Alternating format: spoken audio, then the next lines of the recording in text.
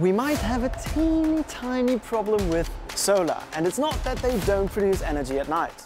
What started delivering clean energy in the 1950s and took off in the late 2000s is now ready for the dumpster. Not because the technology is trash, but because solar panels are built to last 20 to 30 years. Soon we could be looking at 27 million tons of out-of-date solar waste, and only a tiny fraction gets recycled. Around 80% of old panels are landfilled. Big problem. 1. Plastics end up in the environment. 2. Precious metals would just go to waste. And 3. Recycling saves emissions. So I'm here in the French Alps to find a fix. And what this has to do with baking and bathing, now.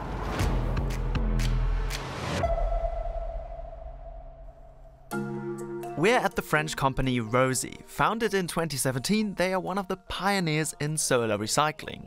This is Antoine Chalot. He has been working here for the past 4 years. So please come with me. So what are the main process steps in your recycling process? So the first step is to get rid of the polymers. So we do it with a thermal treatment. It's a pyrolysis process in a furnace that eliminates the polymers, and then we separate the material with mechanical sortation. And then you have a last step, because the photovoltaic cells contain different metals, and these metals we want to separate them from each other. So we have a chemical treatment, small mild chemical treatment that we do that detaches the silicon from the silver.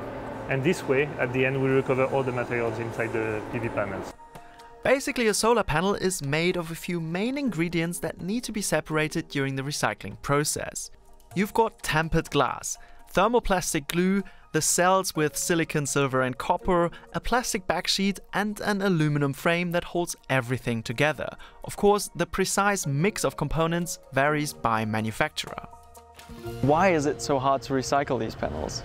So the good thing with solar panels is that they are made to last very long. 20, 30 years outside, any weather condition, they can last because of the construction. This construction, with a strong glass sheet in the front, with polymers gluing everything together, it's very water resistant. The problem is now we need to recycle them, and we need to separate all these materials to put them back in the economy. And they are all glued together with polymer. So the most challenging first step is to separate the materials from the polymers. This is not possible if you crush it, because if you crush it, you create small particles all glued together with this polymer. And the plastic is literally everywhere. So even when you now remove this,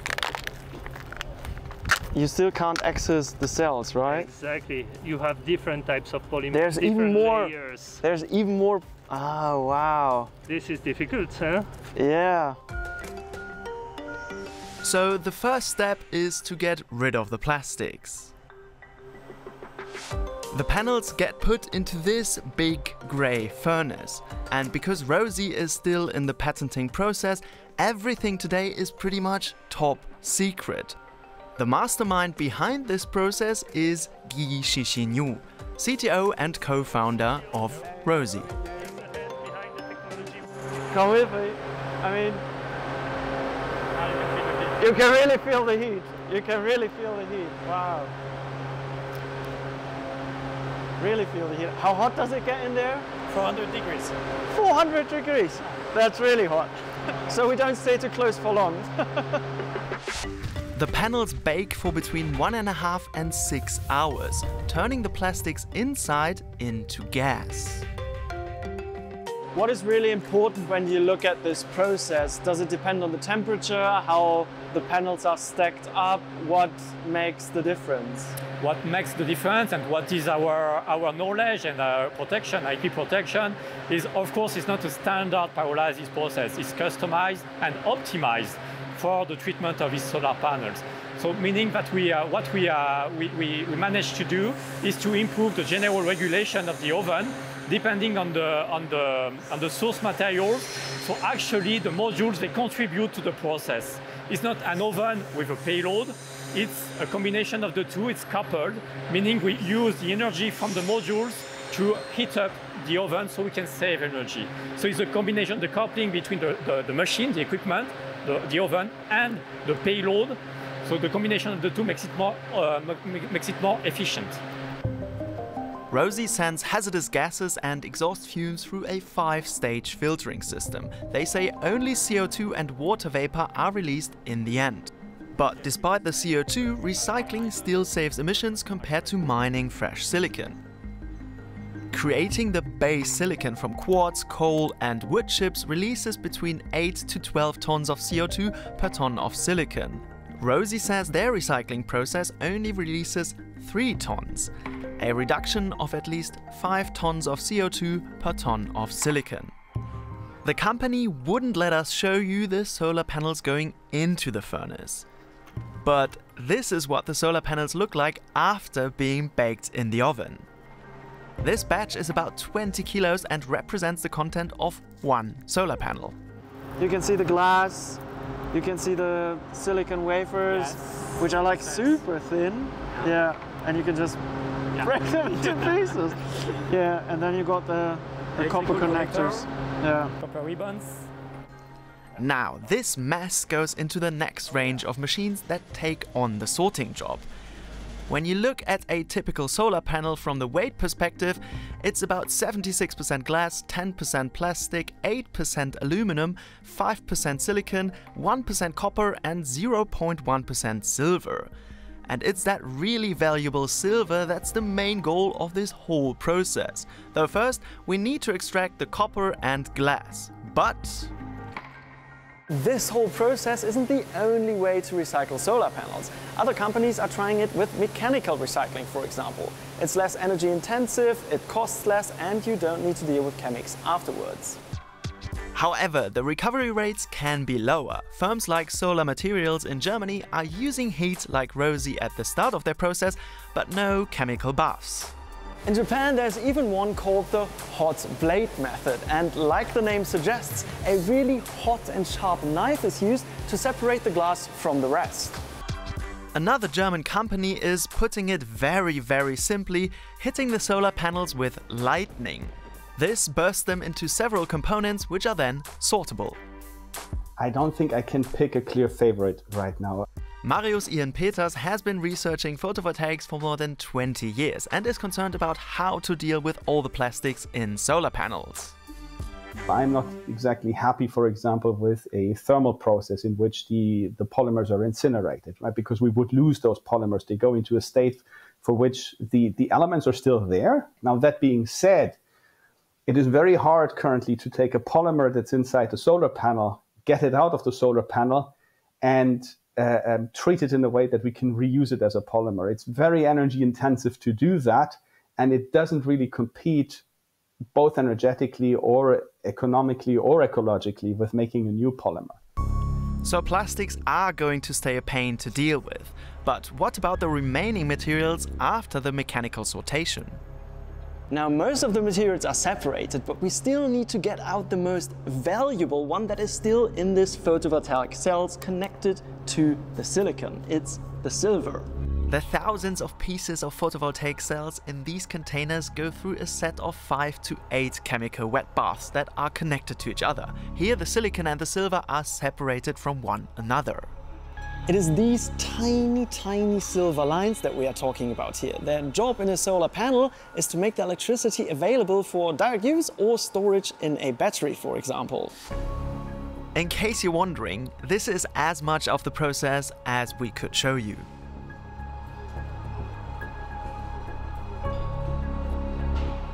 Can you specify a bit what kind of chemicals you use? Because chemistry is like a really wide term. We avoid the use of organic solvents and strong acids, and we have specific conditions with different baths to treat the photovoltaic cells.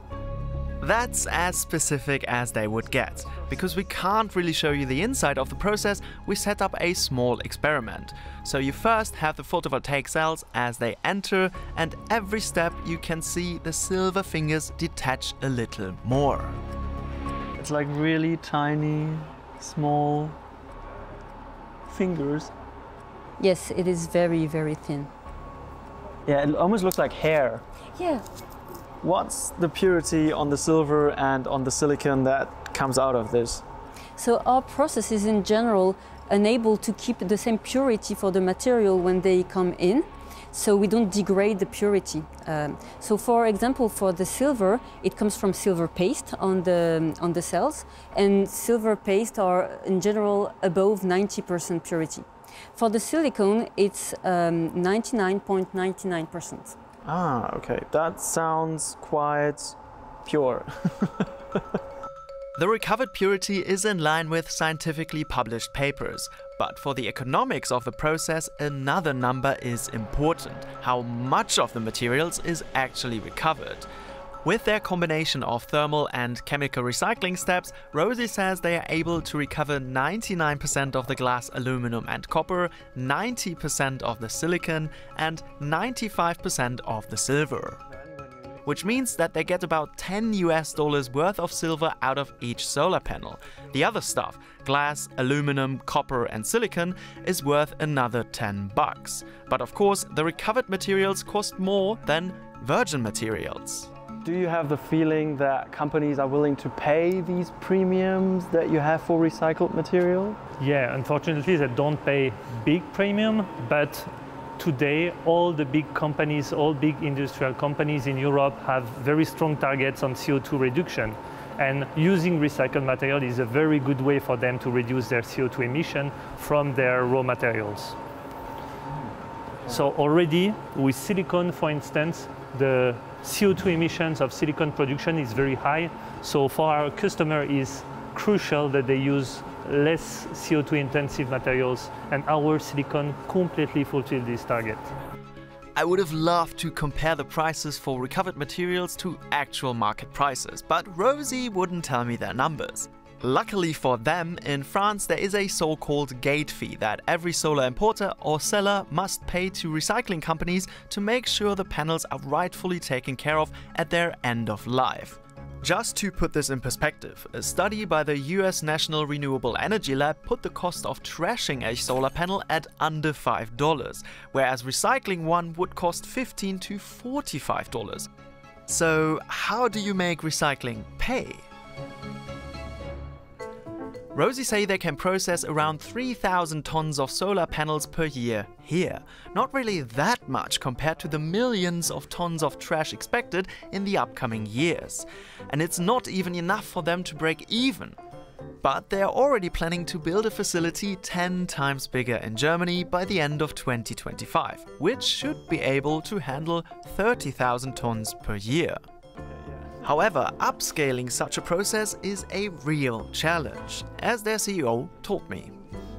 For the very big scale recycling site, we'll have to organize very well the operators, engineers, technicians, so all the traceability system, and also how to integrate the operators, so human beings with the automation, to reduce the cost, to protect to a maximum the safety of the site. Also, you cannot use this recycled silicon straight away to form a new PV module. One of the reasons being the technology moved on. 20-30 years ago, silicon of 99.999% purity was used. Sounds pretty pure. However, today, silicon more than 1,000 times purer is required. So you'd need another purification process after this to create new silicon ingots and new wafers to put into new modules. This has been done on the science side. For example, by Germany's Fraunhofer Institute, a research body that works closely with industry partners. But Rosie is taking a different route and is selling its recovered materials to the automotive, building and electronics industries. Yeah, that would help. Another way to make this whole thing easier and that wouldn't require engineering the recycling process to perfection is to redesign these solar panels and make them easier to recycle. The Netherlands Organization for Applied Scientific Research has developed what they call a release encapsulant, where a type of trigger is worked into the polymers that make them easier to get rid of during recycling. Like pressing a button and everything goes poof. At the National Energy Lab in the US, they are taking things up a notch by getting rid of all the plastic. And they are doing this by literally welding glass together. That way you wouldn't need to deal with plastics used for encapsulation at all. But of course, this is all still happening in the lab. Another promising tech could actually be perovskite solar cells, which I already did a video on. Because the different layers of perovskite solar panels are created using chemicals, they could also be taken apart easier afterwards by using similar process steps. But they would need to be mass-produced first. What I can say is that the recycling process for Rosie is working at a pilot facility. But I'm going to be honest with you, I expected to get to know a lot more details about the process. I don't even know what chemicals they are using. And the upscaling is going to be difficult as well, not just from the process or technical side of things, but they also need to get the financing right. And everything at the same time, not easy. Overall, bigger players with a lot deeper pockets will have to get involved to make recycling solar panels at a larger scale a reality. If you did enjoy the video, like it, comment on it, share it, and don't forget to subscribe to our channel. We post new videos on the environment every Friday. Thanks!